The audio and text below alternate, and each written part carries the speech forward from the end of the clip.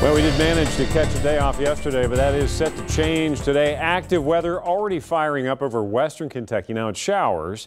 And so far, at least within the viewing area, we aren't seeing any, but they're wet in Paducah, and those showers have made a little farther eastward progress, creeping along the parkway there, just to the west of Bowling Green, some showers showing up. And if we expand it and put it into motion, you can see those showers on the move. So some of those will likely make it in here by mid to late morning.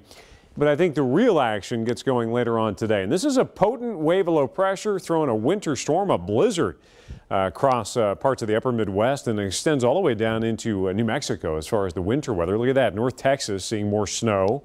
They've got blizzard warnings out in that kind of yellowish color, and then winter storm warnings, and then winter weather advisories. So that's where the core of the winter weather is, off to our northwest, following the northeastern track of that surface low. There's a cold front south. The better chance for severe storms is going to be across the deep south today. So we're kind of missing both of those, which is great. But we've got our own issues to contend with here as we kind of get gap between the winter weather and the severe weather south. We have a flash flood watch in effect because we are just soggy. And, you know, it's no surprise there with all the rain that we've had this year. It's our wettest year ever. And you can see the warning, or the watch, I should say, for that flooding runs all the way from Virginia down through North Georgia, down toward the Gulf Coast. So that's to the southeast of that low track. That's where the severe weather threat is, a slight risk across Louisiana and Mississippi today. So what we're in for is a whole lot of rain and a whole lot of wind. So there's going to be two factors that could be a potential hazard for you today.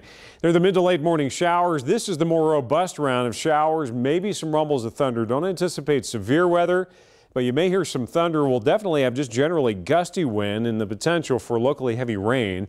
And then those showers will persist overnight before finally tapering off Friday morning into the afternoon. They should be out of here after that cold front tracks east. But we've had our wettest year on record with 70 inches of rain in Lexington. Frankfort and Jackson have both had their wettest years on record, and we could possibly see another half inch to upwards of an inch to an inch and a half of rain. Some of the heaviest may be into our southeastern counties. So that's where that flood watch, that flash flood watch is in effect.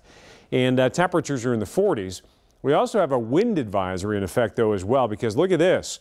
Wind gusts today could hit the 35 to 45 mile per hour range. There may even be some isolated near 50 mile per hour gusts. So between that and the possibility of heavy rain, if you are driving today, especially, watch out.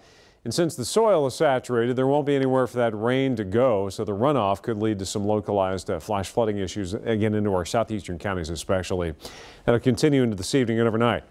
Everything simmers down the remainder of the weekend. Friday, the shower, the isolated thunder shower threat's mainly going to be in the morning into the afternoon. I think that'll back off. So Saturday, we're partly sunny and in the 40s. So we could conceivably go from the 60s tomorrow to the 40s. That's that cold front.